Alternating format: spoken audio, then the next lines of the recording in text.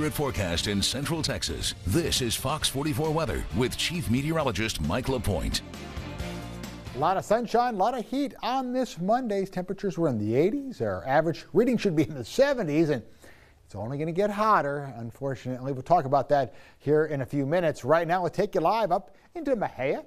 Beautiful blue skies. Our live Centex roof system sky tracker is on top of the Civic Center.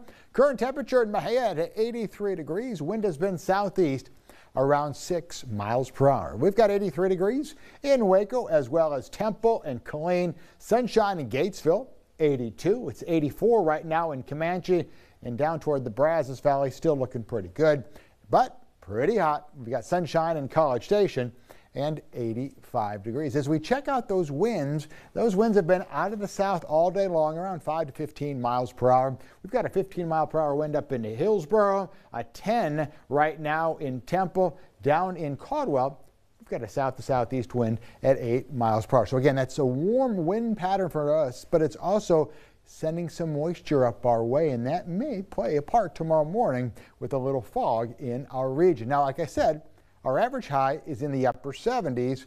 We're not even close to it. Take a look at the high temperature trend this week. 89 tomorrow, 91 on Wednesday. If we hit 91 on Wednesday, that will be a record high temperature. The record on Thursday is 91, so we may be very close to tying the record. And even with some slightly cooler weather expected by the weekend, these mid-80s, that's still way above average here across the region. Now, as we check out our rainfall chances, yeah, not real good. You know, the drought, we just showed you that in the moderate category for us right now. If it were to rain the rest of the month, and there's a pretty good chance that we're not going to see much in the way of any rainfall anymore, be the second driest October on record here in Waco, with only a trace officially being recorded. Now, our satellite radar, pretty quiet weather. Most of the activity, as you can see behind the banner there, in parts of Kansas, Nebraska, over toward Missouri, but nothing down in our area. What we are looking at overnight, mainly quiet weather, clear skies, and like I said, with that southeast breeze, that could be sending some moisture up our way. So some areas of fog can't be ruled out to start the day tomorrow. As we go throughout the morning, we kind of break up the fog with the sun, but look at the temperatures climbing into the mid to upper 80s across the region. Yeah, it's way above average. Late Tuesday into Wednesday, once again, little fog possible, especially to the east of I-35. This is early in the morning on Wednesday. As we go throughout the day on Wednesday, you saw those highs climbing into the low 90s here. This is at 5 o'clock. We could be talking record-breaking heat on Wednesday. Tonight's forecast, though, mostly clear skies, about 61 degrees, your low temperature. So it'll be warmer tomorrow morning than we've seen over the last couple of days.